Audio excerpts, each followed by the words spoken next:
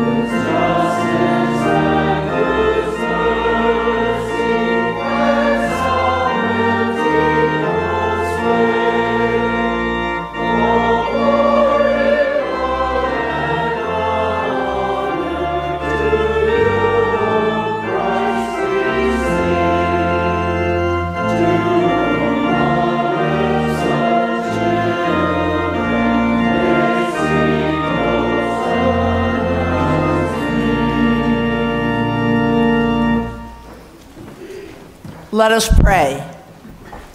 Hosanna, save us, you who stand on the threshold while we fling the cloaks of our praise before you. Hosanna, save us, Messiah so misunderstood. Hosanna, save us, and open the gates to us of hope and prayer and peace. Amen. Amen.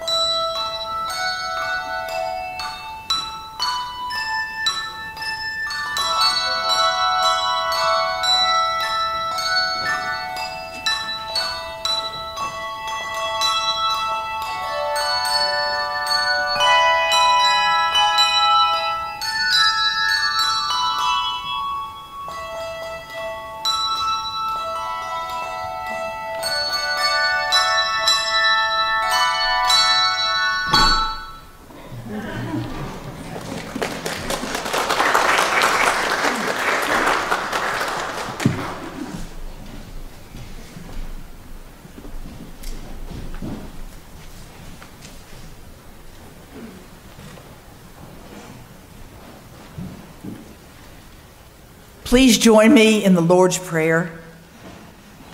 Our Father, who art in heaven, hallowed be thy name. Thy kingdom come, thy will be done on earth as it is in heaven. Give us this day our daily bread, and forgive us our trespasses, as we forgive those who trespass against us. And lead us not into temptation, but deliver us from evil. For thine is the kingdom, and the power, and the glory forever. Amen.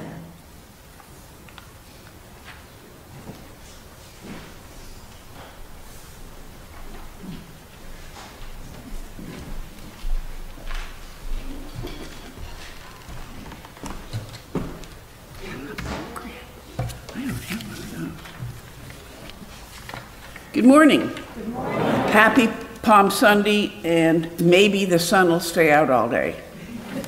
Maybe.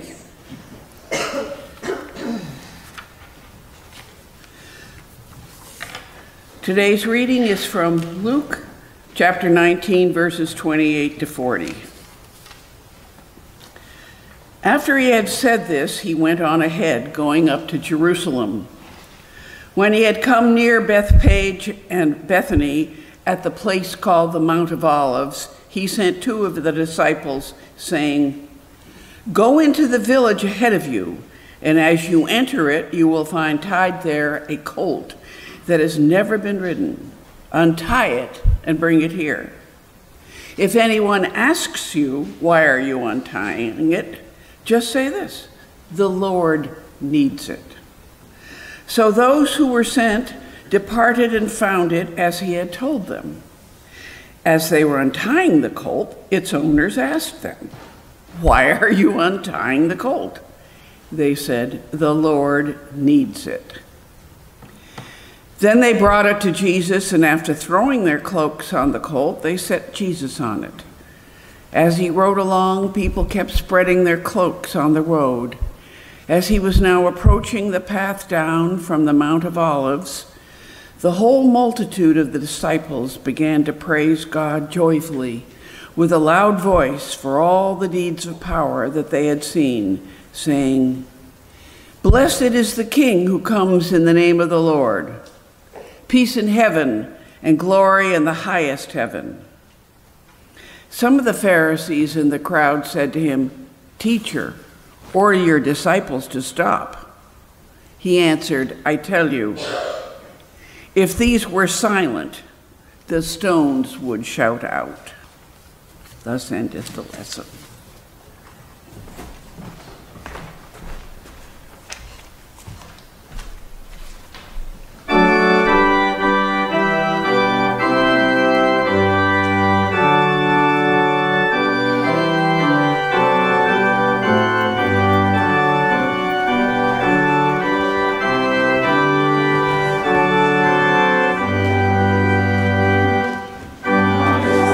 Oh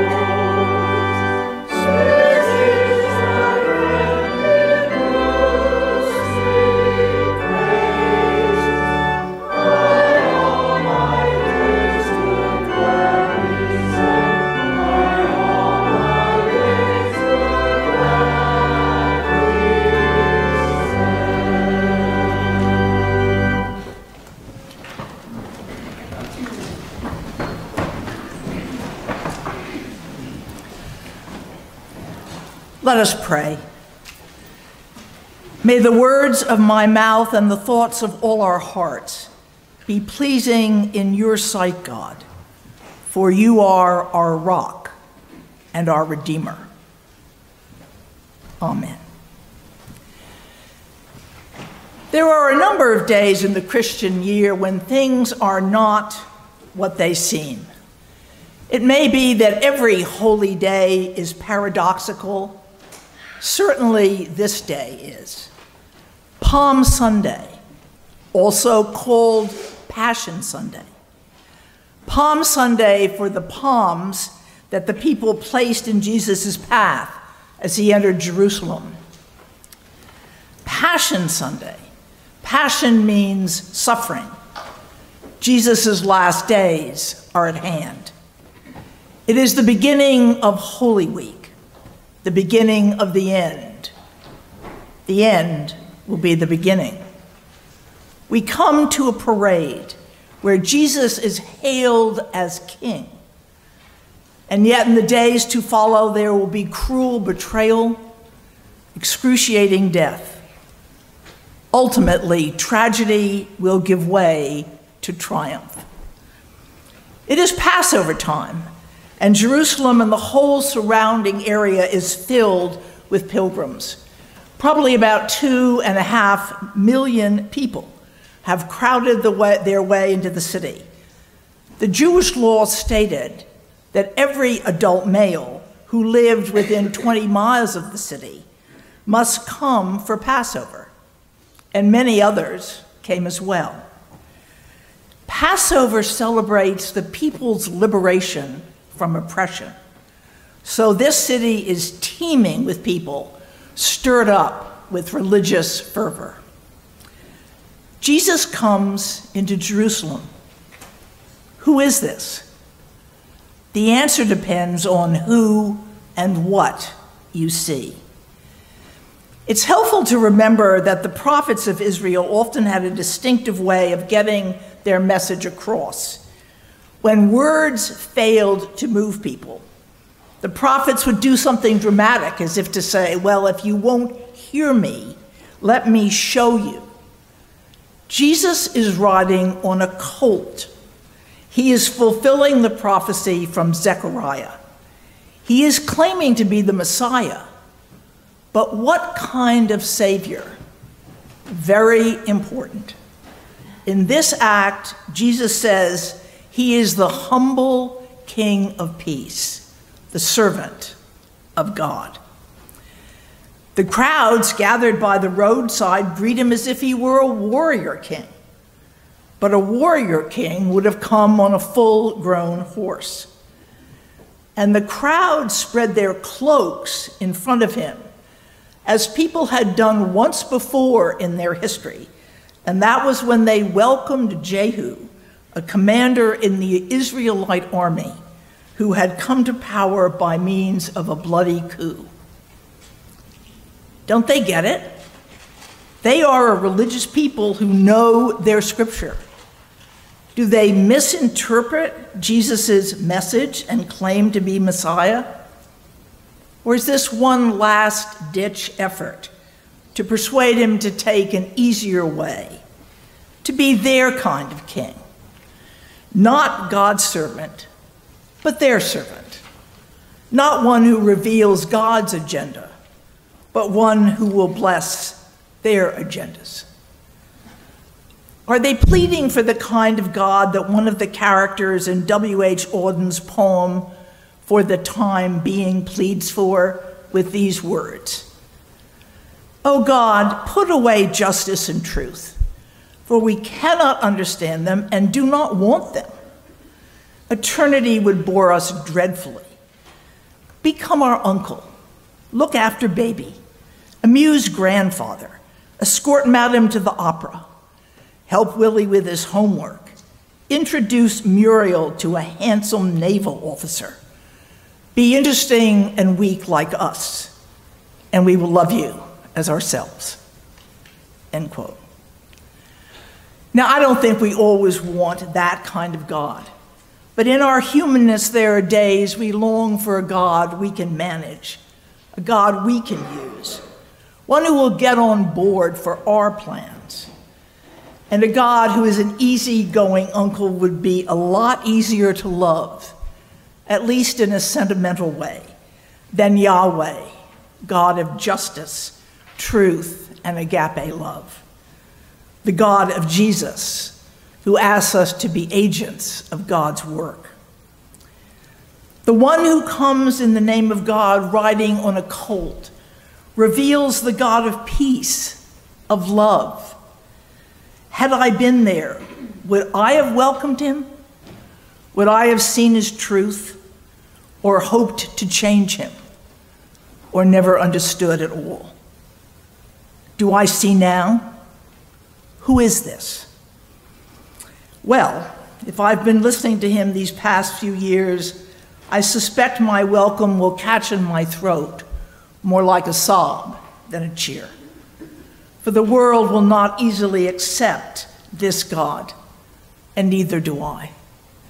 As Paul the Apostle said of Jesus, for though he was in the form of God, he did not count equality with God as something to be exploited, but emptied himself, taking the form of a slave, and being born in human likeness and being found in human form, he humbled himself and became obedient to death, even death on a cross. And this is the mind we are to have among us. It's one thing to preach about a servant, obedient Savior. It's another thing to love and follow him. The one who comes turns my values upside down, my world inside out. How can I welcome him? It is hard. Kierkegaard said Christianity has taken a giant step into the absurd. Remove from Christianity its ability to shock. It is altogether destroyed. It then becomes a tiny superficial thing, capable neither of inflicting deep wounds nor of healing them.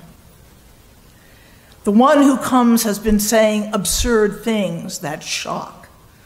Blessed are the meek. You have heard you shall not kill, but I say to you, anyone who is angry with another will be liable to the judgment. Love your enemies. Do good to those who persecute you. She who finds her life will lose it, and she who loses her life for my sake and the gospel's will find it. There's a voice of protest in me. I want to answer back. Blessed are the meek. Try that on Monday morning. Love your enemies. Bless those who persecute you. Won't they have done to them what they will not do to others? Blessed are those who are persecuted for righteousness' sake. Well, that's fine for fanatics. Palm Sunday, Passion Sunday. Maybe we too hoped for a Savior who would come and take charge on our terms. But as the parade passes by, if we have eyes to see, the one who reveals the biblical God of covenant and promise is the one who is coming. He is involved in God's life-giving work, and we have seen it. He has restored sight to the blind, the literally blind and the spiritually blind. He has raised the dead, the literally dead and the spiritually dead, showing to all that in God's Spirit there are no limits to the joy we can experience and to the life we can bring to those who are bound. For this God makes all things new. The one who comes opens our lives to God, and all life is transformed. In this not what it seems Palm Sunday, Passion Sunday, there is an invitation to find a way of life that is deeper and more beautiful than anything the world has to offer. So what will it be for us this bittersweet week? A week in which we re-enter and take part in God's story, the story that makes sense of all our stories. Will the cross toward which he moves be the end or the beginning for him, for us? Is this God's Messiah? Who is this? Amen.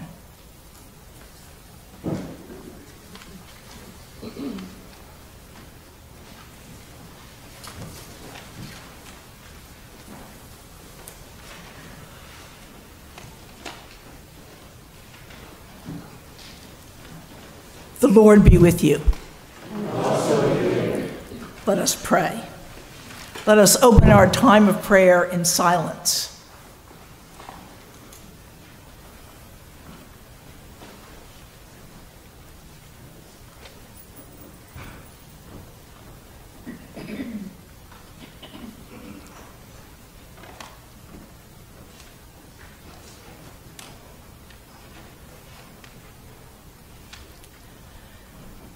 O God of timelessness and time, we thank you for this time, this Sunday of paradox, of mystery, of grace. Thank you for all that is possible in this Holy Week, the word of forgiveness, the touch of a loved one, a conversation that means something. Thank you for family and friends, for laughter shared, and for the fierce gentleness which dares to speak the truth in love and tugs us to join the long march toward peace. Hold tenderly those who grieve and struggle. For the people in Ukraine, Afghanistan, Yemen, and even here in the streets and homes in this land. There are too many to name, gracious God, but you know who cries for your mercy and presence. Holy One, we are bold to pray for ourselves. May we who would follow your Son be aware of your presence, and may our longing for you be fulfilled, so that we can share bread, be courageous in working for justice, and joy-filled in our living. Transform us, and may our lives become songs of praise, ever sung for you. In Jesus' name we pray.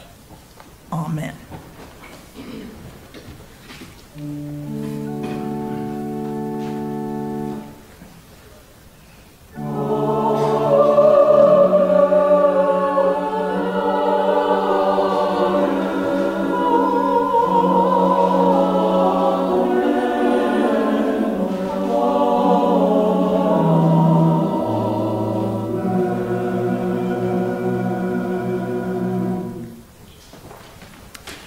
Now is the time we bring our monetary gifts and tithes to the work of love that we would do from this place.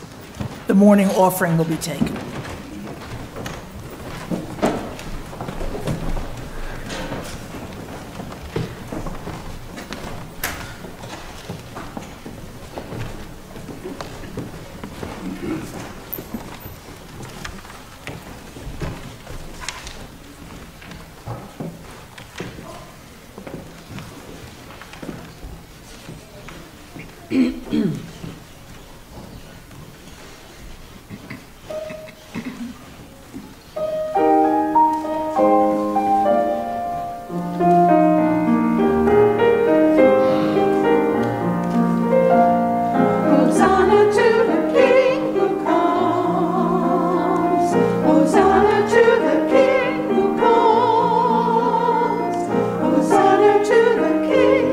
Let earth and heaven sing, for he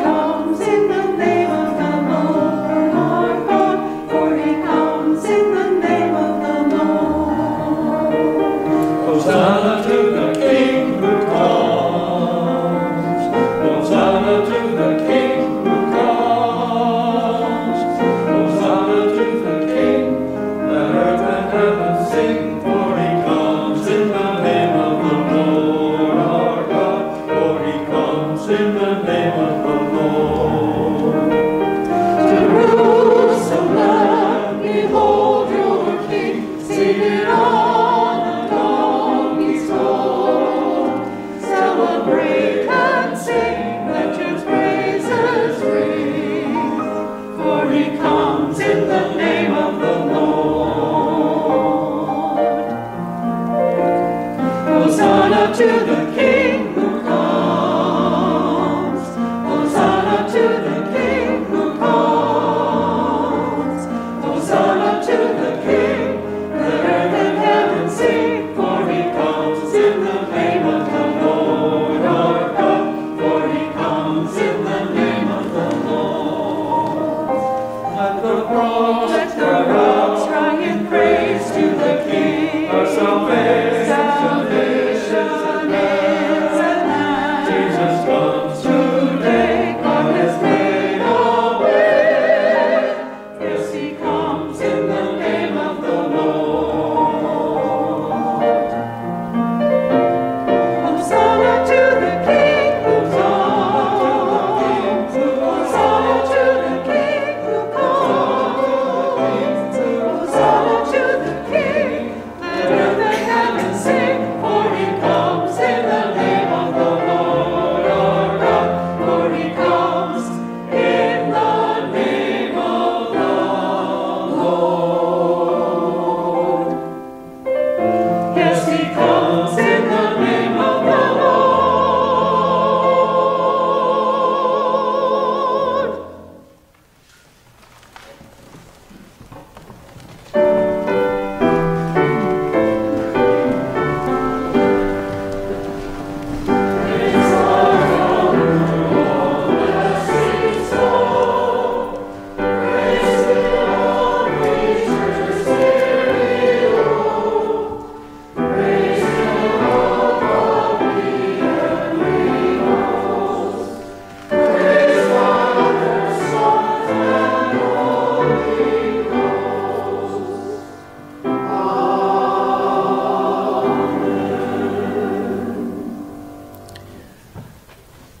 All good gifts around us come from you, O God. You have given us life and new life in Christ.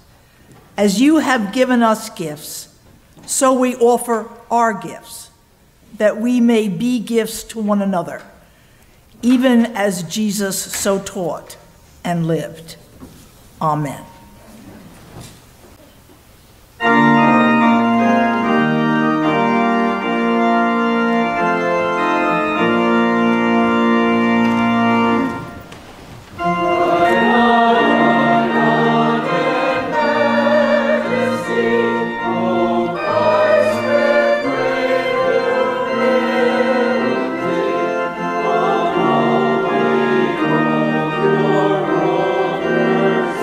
Your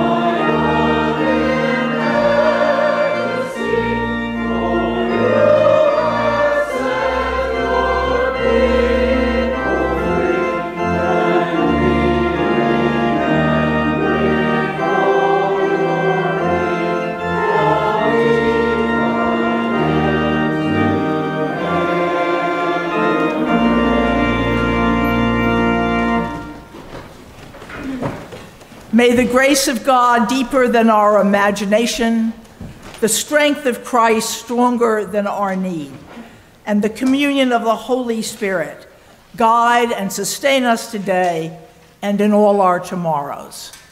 Amen.